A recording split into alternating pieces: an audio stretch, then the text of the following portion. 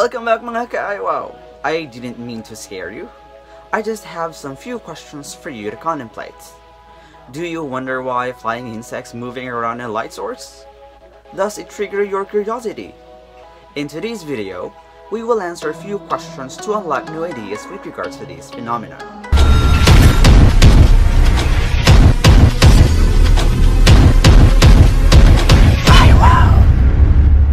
Last night, we are invaded by flying insects called Raga-raga.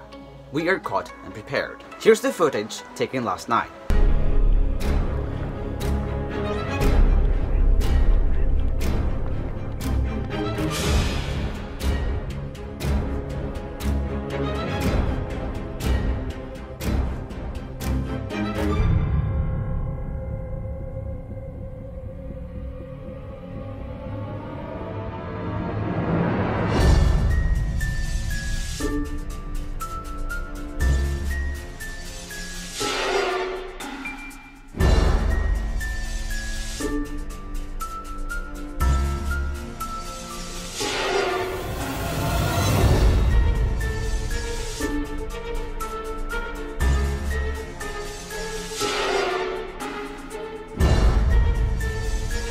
But what does it mean when we see flying insects moving around in a light source?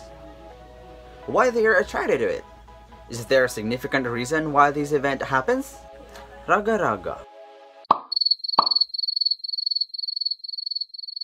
It is a brown and white species of ants at the larval stage, of which emerges to fly at the beginning of a rainy season.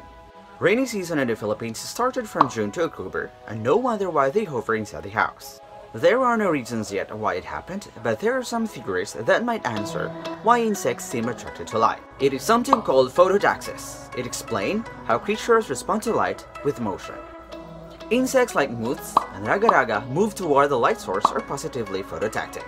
And the opposite of that is negatively phototactic, in which insects move away from a light source. And a very good example of that are cockroaches. One of the theories says that positively phototactic insects move toward a light source because they act like a guide.